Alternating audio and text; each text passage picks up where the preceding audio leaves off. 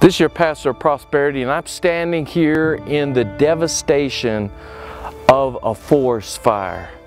Oftentimes people look at this and they call it a devastation and a tragedy, when actually the forest fire, what it does is it cleanses the whole forest.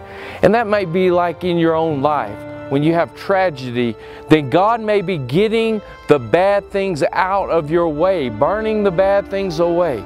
I'm reminded in the Bible, in the book of Zechariah, chapter 13, verse 9, and it tells us in that chapter that God is going to try His people by fire, and that with the fire, then He's going to refine them as silver and try them as gold.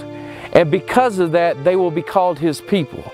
And they shall call Him the Lord my God, Jehovah our Elohim.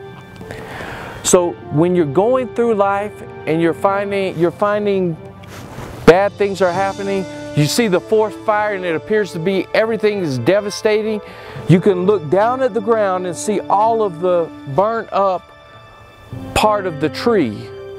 Or you can look up, as it were, looking up to God. And when I see at the top of the tree, that which appeared to be dead is still alive. So just because the trunk of your tree got burned up, you're not out. And so don't count yourself out until God says you're done. This is your pastor of prosperity, Colonel Tracy Roberts, leaving you with a blessing of prosperity, abundance, and favor. God bless you as you bless others. And remember to live your life in purpose and on purpose always. I love y'all.